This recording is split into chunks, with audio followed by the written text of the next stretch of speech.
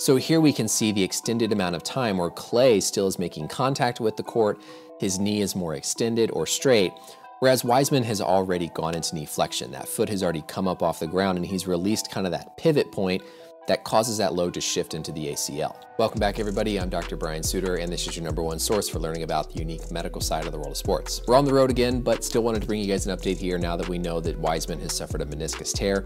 We'll look at the play where this happened, compare it to when Klay Thompson tore his ACL, and then talk about the decisions that go into managing something like a meniscus tear. As always, if you enjoy learning about this unique side of sports, please consider subscribing to the channel and be sure to hit that thumbs up button if you learned something, and let's get started. This was the play where Wiseman got hurt. Remember, it was his right knee, and so as we see him coming down here from this dunk, he lands on that right leg. And as he lands, I initially was concerned about the possibility of an ACL tear because we can see how much his knee comes inward. We call that knee abduction or that dynamic knee valgus where the knee comes in. We can see that his trunk is kind of falling over that affected side, which is classic for an ACL tear.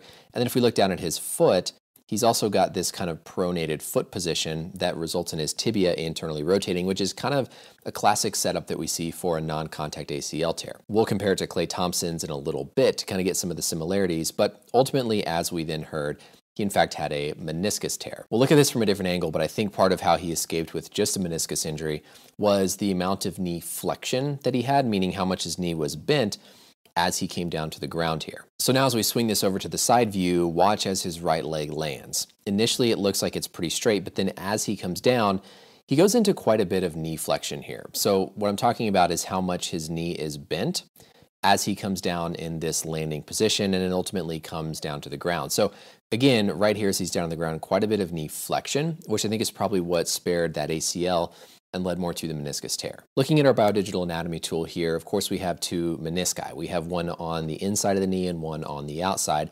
And the menisci is this connective tissue, kind of like cartilage, that sits in between the tibia and the femur to in part provide some cushion, some shock absorption in the knee, but primarily to expand the surface contact areas so that the load gets distributed better throughout the knee joint. So now we're looking top down, and here on the inside is going to be our medial meniscus, and then is going to be the lateral meniscus. Now for the sake of management, there's no reason to get hung up on whether or not it was his medial or his lateral meniscus that got torn, but it does matter where the meniscus tear was and what type of meniscus tear it is. A couple of key points to look at on this view are going to be the menisci root, basically where the meniscus essentially inserts or is anchored onto the tibia, and that's going to be here at the backside and here in the front. Whenever you put load through the knee, the menisci have a tend to want to expand and kind of push outward, and so it's those root attachments that basically allow it to maintain what we call hoop stress, so that the meniscus doesn't just expand outwards, kind of outside of the knee joint. A tear at the meniscus root is a much more serious injury that we really do try to repair because of how it changes the entire dynamics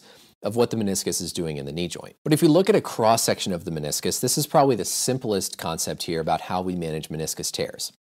This is going to be the outside of the meniscus, and this is going to be the inside. And what you have to understand is that the blood supply to meniscus starts at the outer portion of it and then moves inward. So that means that the outer portion of the meniscus is more vascularized, meaning there's more potential for it to heal. We call this area the red zone, and then we get into this red-white zone. That's kind of a transition, and then all the way on the inside is this white zone. Generally speaking, meniscus tears in the red zone have a better potential to heal on their own than a meniscus tear here in the white zone. This also plays into whether or not we can do a meniscus repair versus a meniscectomy, where we cut out that torn piece of meniscus. That decision of repairing the meniscus versus cutting out the piece of meniscus is also what influences the recovery time. When you repair the meniscus, which is the more ideal situation to maintain as much of that shock absorbing material as you can, you're going to have a longer recovery time period than if you go in and you basically just debride or trim the affected piece of tissue, because there you're not sewing anything up, you're not repairing anything, you're just cutting it out and then doing some light rehab. So the first factor that's going to influence Wiseman's kind of outcome here is going to be, number one,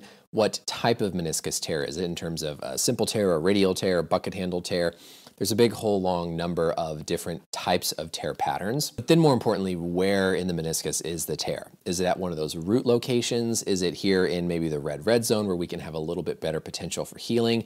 Or is it going to be in that white zone where we don't think it's going to heal on its own and we maybe need to think about going in and trimming that torn piece? Now, I mentioned how this looked similar to when Klay Thompson tore his ACL. And to be honest, that was my first fear when I saw this play. But now that we have the benefit of knowing what happened here, I think there are some small little factors we can look at to understand the difference between when the meniscus is more susceptible and the ACL. Both players basically came down after a shot attempt and landed on a single limb. Both players had a similar amount of that tilt where their body was kind of leaning over the injured side. Both players exhibited this dynamic knee valgus where the knee came inward, where the foot was pronated to allow that tibia to internally rotate. And so both players just in this position had a similar appearance of what could lead to an ACL tear. But if we pay attention to what happened with Klay kind of had this firmer, harder landing with more contact time when his foot was on the ground and when his knee was in a straighter position.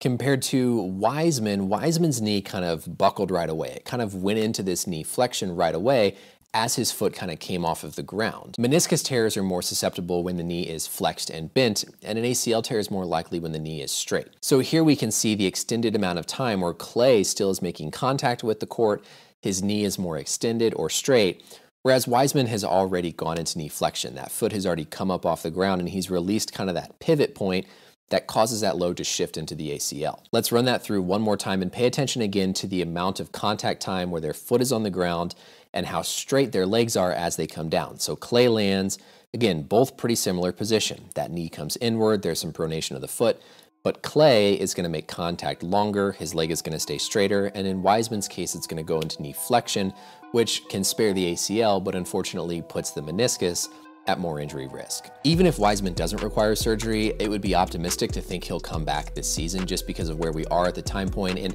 how they're gonna really be careful with a rookie. If the Warriors make a deeper run in the playoffs and all he had was a debridement of the meniscus, then maybe there's some more hope, but certainly if he gets the meniscus repaired, he would be out for the season. So we'll see what the Warriors ultimately decide to do for Wiseman. I hope this video was educational. You learned something here about meniscus tears and the comparison between something like when Klay tore his ACL and when Wiseman hurt his meniscus. Let me know as always any questions or comments down below. And until next time, we'll see you later.